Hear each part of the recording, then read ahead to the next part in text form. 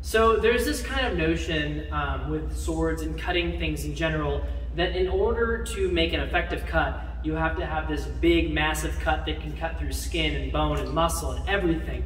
And this kind of idea, I think personally that it comes from the culture of like test cutting and like cutting mats and things like that. Probably movies. Movies as well. Because movies portray swords as being big and heavy and strong. Big, heavy, strong, and slow. I mean, you can cut very hard with a long sword if you want, but you don't have to. But the thing about that, and the difference between a test cut, where you have to cut through the whole mat or the whole whatever, and an actual, what would have been a fight, is that there's no need to overkill. You know, dead is dead, and disabled is disabled. So if I'm here and I'm attacking Matt, and I'm able to land a decent blow to his hand, then, sorry, that was a lot. No, he's not going to be able to use that anymore, even if it's a cut that's about like this. And that's actually fairly powerful because of the leverage I have here. This kind of cut, boom, it might not seem very big because there's not a lot of movement, but the forward motion combined with the twisting motion here actually delivers a good amount of force. Will it cut through his hand? Probably not. But if you cut partway through my wrist, even a little bit, I might let go with this hand, or if you were to especially anywhere in here. And we're talking, when we're doing stuff with these swords, what we're showing is clothed fighting. Yeah, Blausfechten. Right. With Blausfechten, which means, they call it, it just means shirt fencing, or like not in armor. Right. So this is a lightweight jacket. Is heavy for clothes. I mean, it's heavy for clothes, and it's to protect us. Sure. But even something like this, even leather, this is going to go through with a cut like that. Yeah. So the idea that you have to massively overpower your cut to be able to win a fight is just kind of this thing we get from fantasy and stuff. Even if you look at the manuals and stuff, there are a lot of depictions of people having a sword stuck in them, but not all the way clean through them. There's one or two images of somebody being totally beheaded, but usually it's a cut to tendons or to the neck or something like that. The head. There's not a lot of people out there just lopping off body parts. Does it happen? Sure, but you're so vulnerable when you're overpowering your attack like that. Let me give you an example. So if I'm here and I'm going to put enough power into something to actually lop it off, I am going to have to get some extra movement here, and then I'm going to have to throw this in, and if I'm doing it with enough force, if he moves because he sees where it's going, and I'm going to go. Can you move? Yes. In order for me to do that with enough power to lop something off, I was so exposed because you can't stop that kind of movement in the middle of it. Whereas a cut like this, I can stop there and come back, and that's enough power for me to get the job done. Or you could even, like, if we were really fighting, and I decided to try and cut to you, like, in the head, what I am envisioning is ending my cut maybe like an inch into your head. Just to make sure it's hard enough to like hurt him and make him bleed and maybe make him stop fighting. But that's gonna be where my cut is gonna go, and I'm gonna stop it there no matter what, just because. So I'm not gonna actually hit him, but like that might look like that. You know. And then if I do it like this, and he does some kind of defensive action or steps back, I'm in a great spot. You know. Whereas if he does his cut as if he was going to bisect my entire body, and I step back, he's very open. Yeah, he slowed down for my sake. But you're just so open when you overpower these attacks. Well, and when we're doing this, I know some of you might be thinking, well, when we're doing this, we're stopping and talking. It's because we're making a video. If I missed him with a big stupid cut, I've done this enough that I might be able to get back quickly and realize I was being an idiot, so I might miss and then be able to do like this or something. But it's still not smart. It's just not smart. And you're very open, and it's very obvious where you're going to cut to. No, of course. I don't know. I mean, during actual sword fights between people, maybe two people hated each other and they wanted to cleave each other open. that doesn't mean it's better fighting. It just means that they're pissed off at each other. Whenever we say these things like, this is the general idea, does that mean that it didn't happen? Absolutely, people cut body parts off. There were fights where people lopped things off, they overpowered their attacks, and it worked. The question is, does it work consistently, and is it your best strategy? And in our opinion, no. And if you're learning to use a longsword in the medieval period, and you have time to practice cutting with it at home or whatever they had used for targets, you might try practicing cutting really hard just in case you need to or you want to, or just to understand how it works. Because we could be two guys fighting each other, and it's not a friendly duel. Maybe I hate him, and I do get some kind of like disabling cut on him, and then I hit him again, and he falls down. And maybe if I feel like there's no threat and I want to end him because he killed my father, killed your family, I might go ahead and just be like, you know what, boom.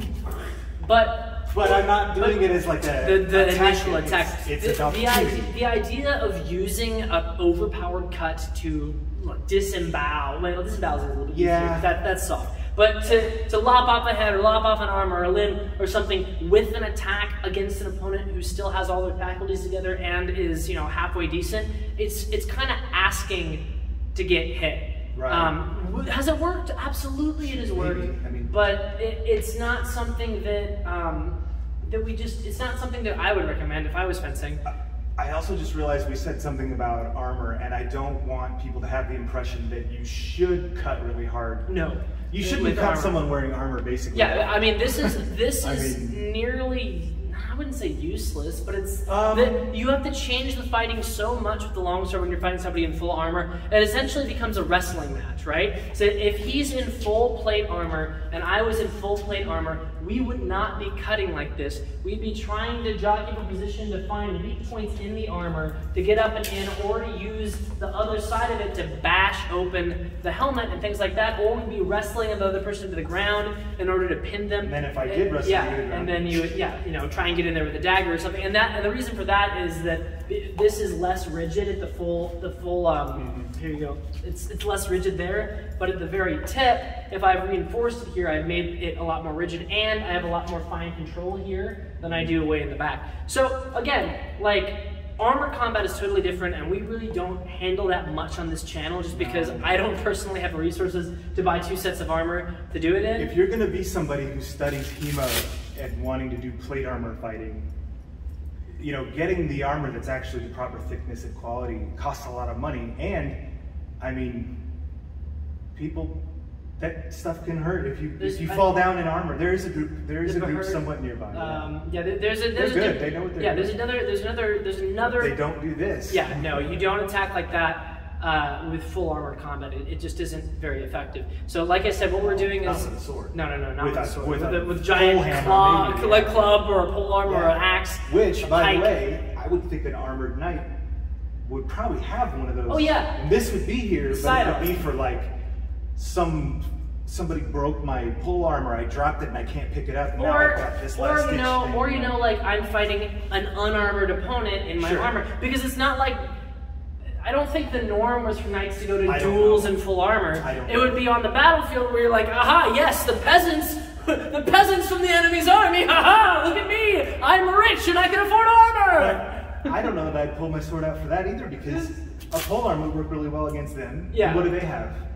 Anything that gets through my arm. Well, a spear might. Yeah. But honestly, chainmail, good, real. If your life depended on it, they knew how to rivet the chain links together to where it. I've handled it and seen it, and I think that even with a good sword tip, you would have to do some work to get through. So the basic takeaway from all of this is that the overpowered cut is more of a risk to you than it is a viable tactic for someone who is armed and ready to fight you.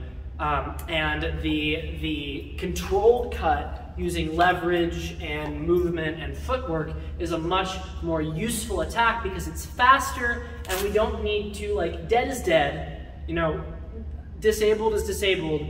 You don't get extra points by chopping the arm off. Another thing is, I feel like maybe there's unconscious influence from video game logic. Yeah, I think so. Stamina bars, that kind of thing. Yeah. Like light attack, heavy attack. Do a medium-sized cut into my parry. Into your parry? Yeah. Like, do it again.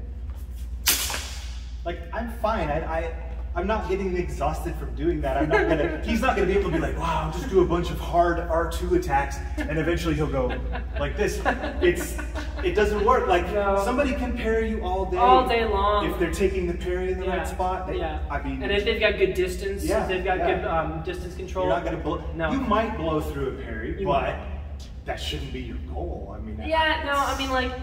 There's techniques to get a parry out of the way. Like if he's got his sword there, I could do a beat into something else possibly, but he can counter. I mean, there's always a counter. There's always a counter. Yeah, but that wasn't you going. No. That wasn't and if you I trying was, to do something. and if I was, look at, I mean, like if I'm here and you see that, are you gonna wait? I'm gonna honestly, if he did it when we were actually sparring and not trying to show something specific, I would honestly think he was goofing around. Yeah. I'd be like, what's he gonna do? Is he trying to make a funny joke? Or? That said, let's take a look at it in fencing. Okay, so I'm gonna be doing control attacks and Matt is gonna be doing over top attacks. It's gonna be hard to get myself to do silly attacks. Silly attacks. Are you ready? Yeah. Fence. That was pretty easy.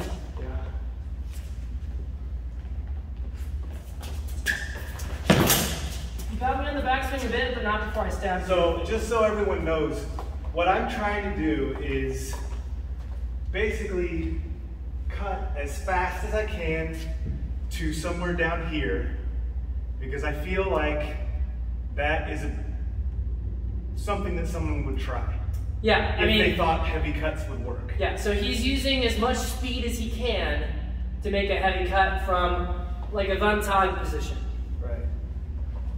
Well, because if I try to do a heavy cut from any other position, I have to do you have to go backwards.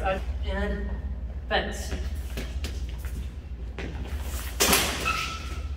I'm just finding it's really easy to be able to dodge. Like actually, use footwork and try and come in. That's the one thing I can think of. What do you mean? Like gain distance on me. I don't know. Get close?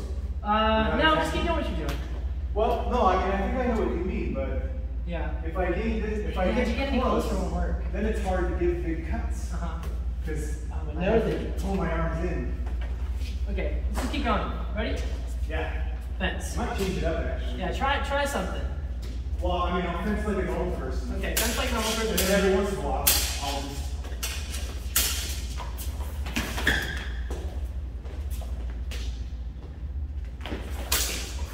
Should have got that. I tried to be fancy. Yeah. Yep. Yeah, got that. That was good. I lucked out there. I feel like you lean back instead of doing a full retreat. I did. Yeah, so another thing, leaning can be instinctual, but the problem with leaning is unless you do this, you have to come back. Was that a big cut or was it just a... It was kind of a big one. Kind of a big one? Yeah. It was bigger than I would normally do. Okay.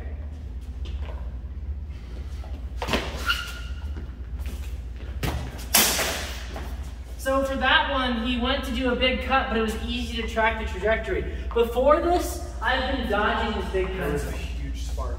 You might even see it in the video. Nice.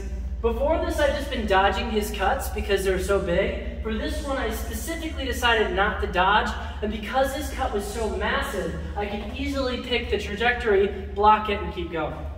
Yeah, and it would normally be possible with a more controlled cut. To change the trajectory. Not even just change trajectory, but if I do a more reasonable cut and do that, I might be able to like retreat and get in there or something. So with a controlled cut, I can even change trajectory on the fly, but that's using this framework.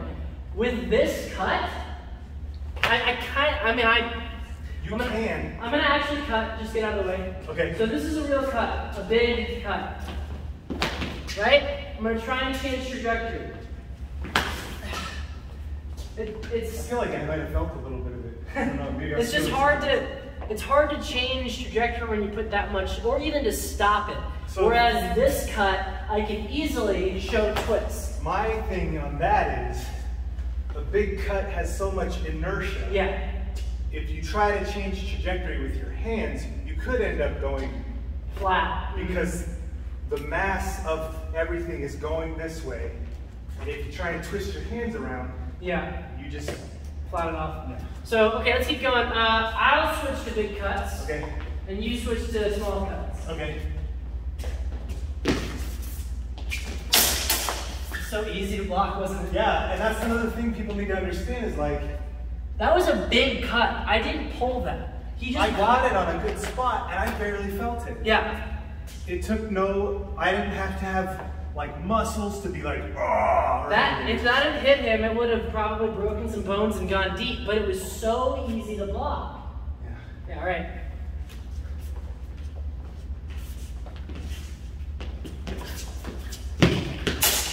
I started using real fencing.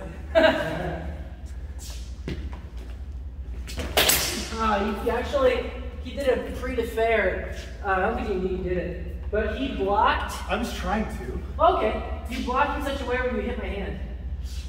Yeah, I was sort of, what I was trying to do there, and I actually was sort of meaning to sort of do like this. Yeah. But I really like when someone's doing something big and easy to predict, it's a good opportunity to do some of the cool stuff where you're like, you know, or whatever it is. I honestly think a lot of the techniques that are in the fight books, these master cuts, they show like these Zornhau or some of these other like Krumpau, where I cut to the hands. They're designed to be used against an opponent who's doing these giant cuts. Because some of them work on controlled cuts, but a lot of the times if your opponent is using this really controlled, fast stuff, you just don't have the time to do them a lot of the time. It's very hard to pull off some of these master cuts against an opponent who is really fencing you know, with control and precision. With some self-preservation in mind. Yes. And so another thing to note about that is that the average person with a sword might not have had training. So you might very well encounter basic training. Basic training. I mean, you can teach anyone to go like this. This. Swords are expensive, so yes, to own one you would have to be a little bit wealthy. You might have some training. But there's different levels of swords. So a crude sword, you might have been able to get a hold of if you're a little bit less wealthy. That said, if you don't have a lot of experience, this might seem like a great idea to you. And if that's coming at you, and I know it's coming at me, just go ahead. I can. Well, we missed. I have trouble. But I have trouble getting myself to do such dumb cuts. Okay, go ahead and try it again. But I'll pretend I think it's going to work. So he's going to do that. I was able to see the incoming cut, block, and hit him at the same time. Let me try with a little more speed. Okay. Still able to do it. Yeah, I mean, I really tried to get myself into a headspace where I was convinced I was going to smash your head open. And so with that, like, if I am fencing someone who is very inexperienced and I know they're throwing these big cuts, it actually is a huge advantage to me because I can pull out some of the other stuff. I find it very difficult when I'm fencing that normally and using these controlled cuts to pull off some of these fancy master cuts, just because it kind of relies on your opponent not being able to fence quite as well as you, which isn't, it's not necessarily true, but in my experience, that's what I've found. Is that a lot of, like Zornhau like that, when it's the prix de fer cut to the head, or Krumpau, where it's hitting the hand as you go by, it kind of relies on big attacks coming at you. It's not going to work quite as well against these controlled attacks. That's a good point. I mean,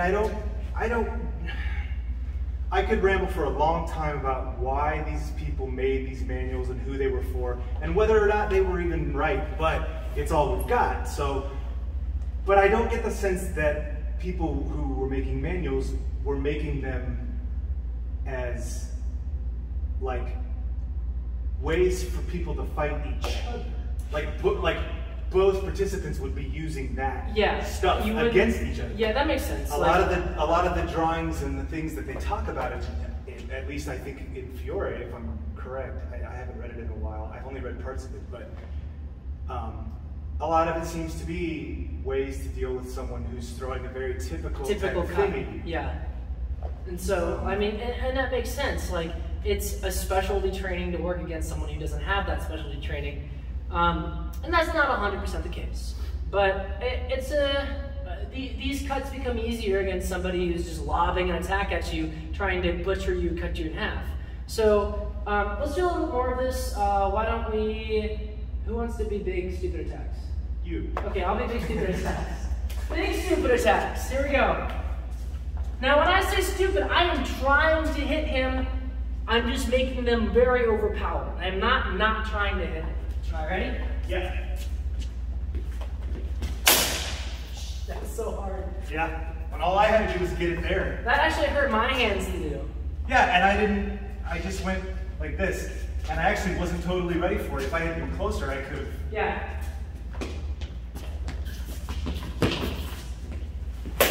I still got your hand there. Yeah, he got my fingers that time because I tried to do a retreat, but I left my hand sticking out there.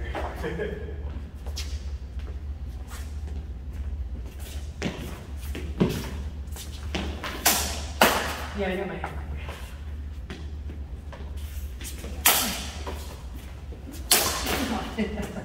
As soon as I made that big overpowered attack, he easily parried it, and I was so far forward and committed to it that he was easily able to just come back at me. Well, you weren't expecting it, but there were things you could have done. No, I could have done something. I probably, if I had been a little bit more balanced and if I had been thinking about it, there's always something I could do. Sure, anytime distance closes, it's a good idea to hold your sword up.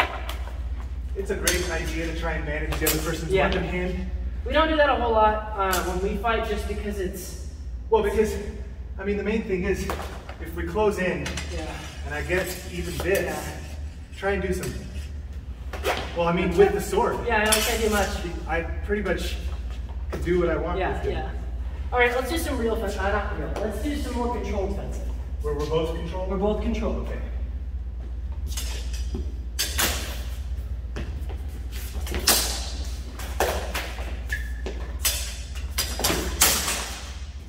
You got me here, and then the follow-up got me here. So what I did was I showed here and I feinted. I did that with control. So I showed here, and then I was able to cut using leverage. Was it hard enough to stop you? It was here, and I think it probably would have damaged my wrist enough that I would have had trouble holding this. And then I was able to roll over to this cut.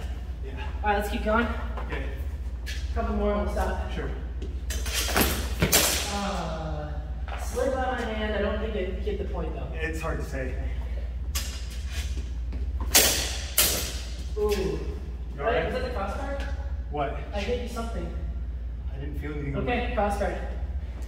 You got me a bit in the shoulder. I felt something touch my thumb, but I think it was the edge after something.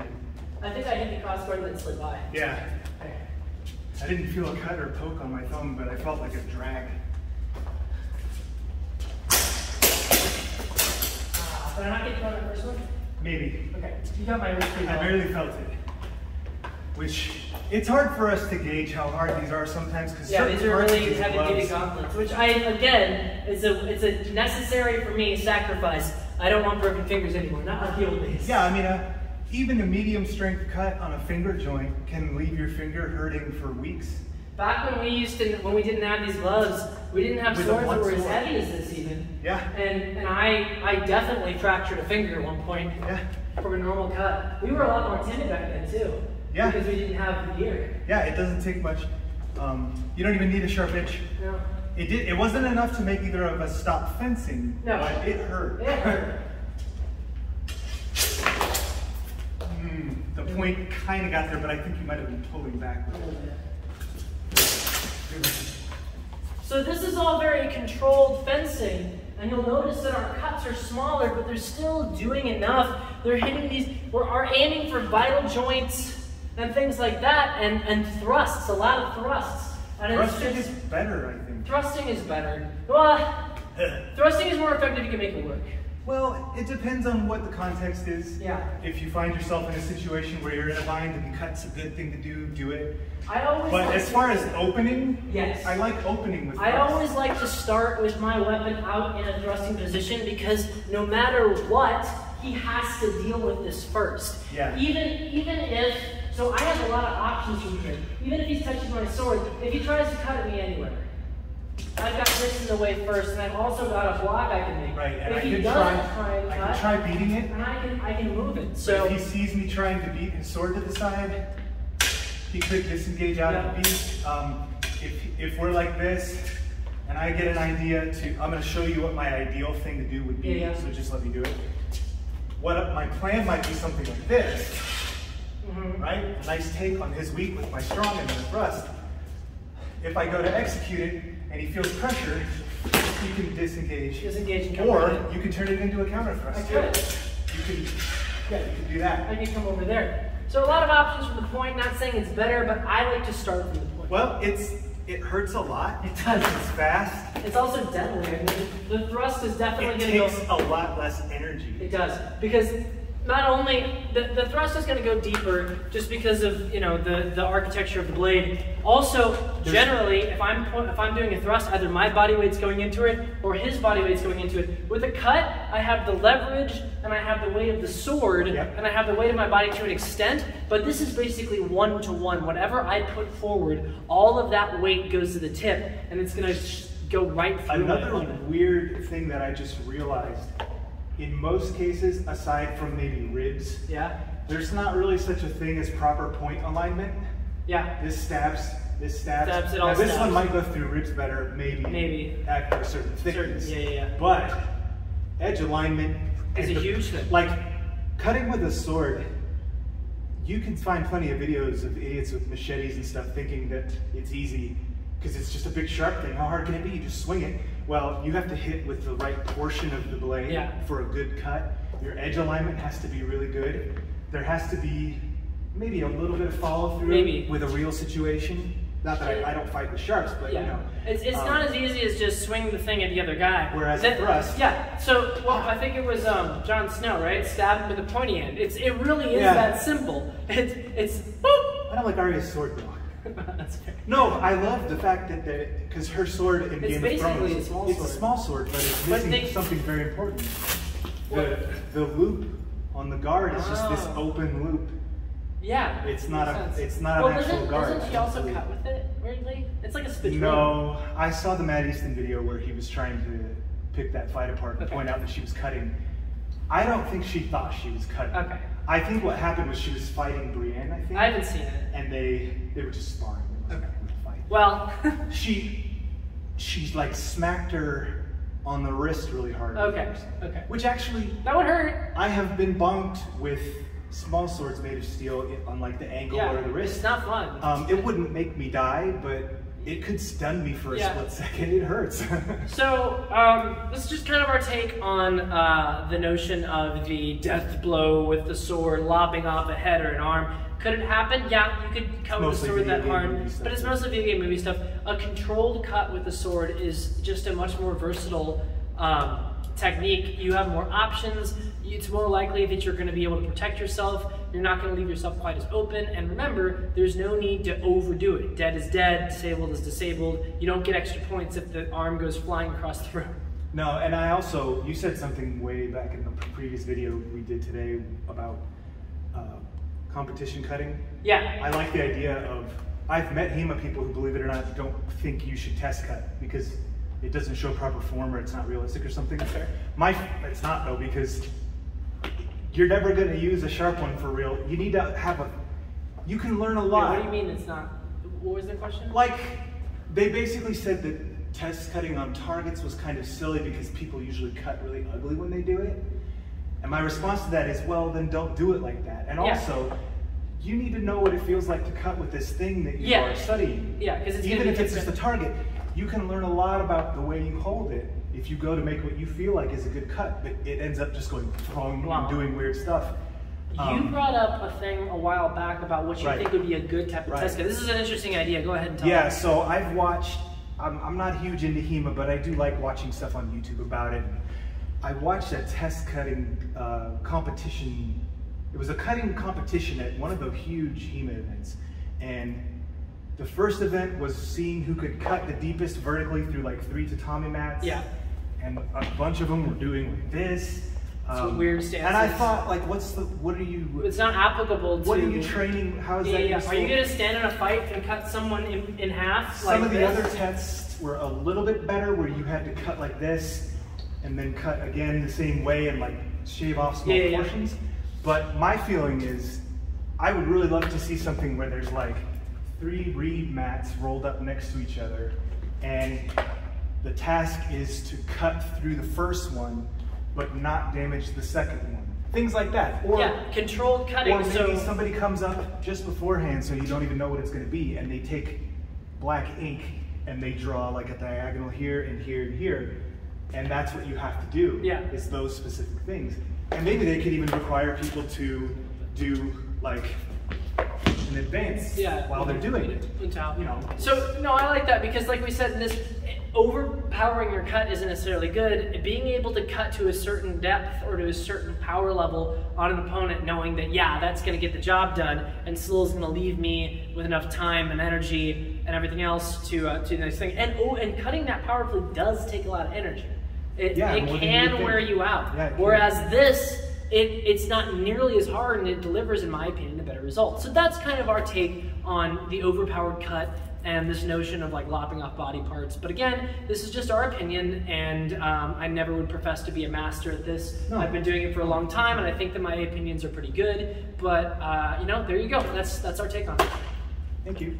But there is one thing that you should totally decapitate, and it's the like button. Go ahead and bisect it with your sword. What should they do with the subscribe button? Thrust it! Thrust it! Yeah! If you enjoy our content, please consider joining our YouTube memberships or supporting us on Patreon.